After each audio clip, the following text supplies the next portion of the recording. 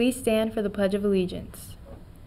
I pledge allegiance to the flag of the United States of America and to the republic for which it stands, one nation, under God, indivisible, with liberty and justice for all.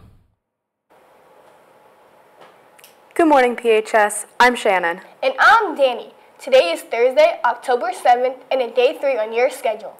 Congratulations to the boys varsity cross-country team and to the girls varsity and JV cross-country teams for winning the Warren County Invitational Championships on Tuesday, October 6th at the North Warren High School. This Friday is Pink Out theme. Show your school spirit. Pink Out t-shirts are available during all lunches on day 1, 2, and 3. Any questions or orders, please email Miss Green at greenliz@pberg.net. Pink Out t-shirts are $10.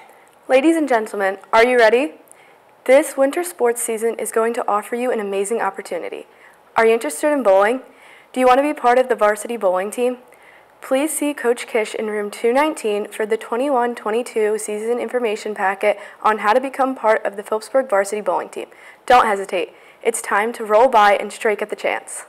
Anyone interested in joining the boys swim team and has not yet signed up, please join the boys swim classroom using code ST2VQDS and fill out the boys swim team questionnaire.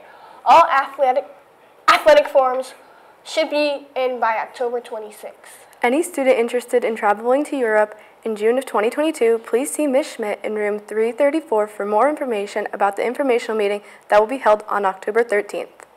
The guidance department will be hosting a financial aid night this Tuesday at 6 p.m. in the auditorium. Financial aid representatives from Mont Van University will discuss the financial in progress in general in the FAFSA. An administration rep from Kutztown University will be here on Wednesday for Instant Decision Day. See the guidance website for more information.